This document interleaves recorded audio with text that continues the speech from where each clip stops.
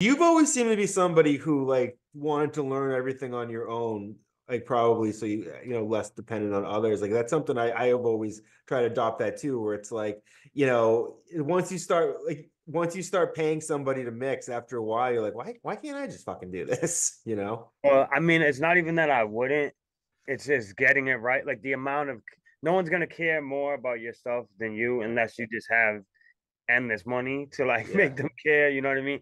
And the reason I started recording myself was because I was like, I'm not gonna have money to be in these big studios. And also like I'm from the age of see, like when you started recording, it's probably more of a hassle because like I at least had hand-me-down computers and I was always on a computer. So I was like bootlegging I software. I started on a 4 track.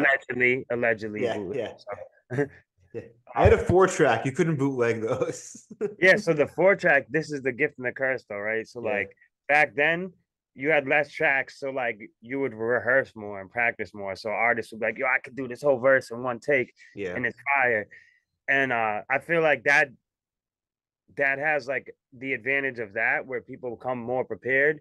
But like nowadays, I kind of blend that mind state and the new mind state of the newer kids is kind of like make everything on the spot, almost freestyle and like freestyle, chopping in pieces, like punching in, which is like some people be like, oh, like I feel like older purists might be like, oh, that's whack. Like you ain't even rapping the whole verse. But yeah. technically, I feel like it's kind of like you get more of the moment and it's like you're capturing a certain magic where like you can't really do that if like say if you write a verse and rehearse it for a week, it's not Right. really the same as like if you just made some shit on the spot and you kind of Yeah. let the music guide you.